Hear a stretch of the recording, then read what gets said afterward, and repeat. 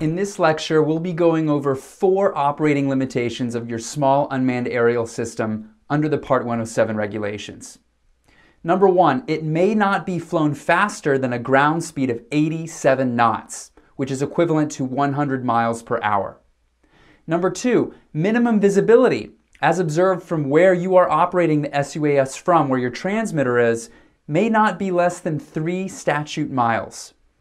Number 3, if there are clouds, the unmanned aircraft must be at least 500 feet below the clouds and at least 2,000 feet horizontally from the clouds. And just a quick note on that last point, because I get this question from students quite a bit. The cloud clearance language here is a bit confusing. What the FAA is saying is that if you're flying directly below clouds or a cloud base, you need to make sure that you're at least 500 feet below the clouds. You can fly directly below clouds, you just need to maintain that distance of 500 feet. If you see clouds but they're not directly above your UAV, then you do not need to maintain the 500-foot part of that rule. But what about the 2,000 feet horizontally? If you're flying at the same altitude as clouds, like if you were in a mountainous environment, you need to distance yourself horizontally from those clouds at least 2,000 feet. The 2,000 feet part of this rule only applies horizontally, meaning if you're operating at the same altitude as the clouds. The 4th operating limitation is the maximum altitude limit.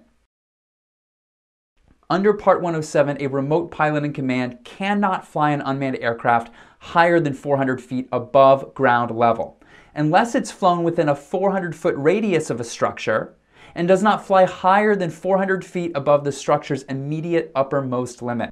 So, if there's a 1,200-foot telecommunications tower, you can inspect it with your UAV as long as you're flying within 400 feet of the tower, both horizontally and above its highest point at all times.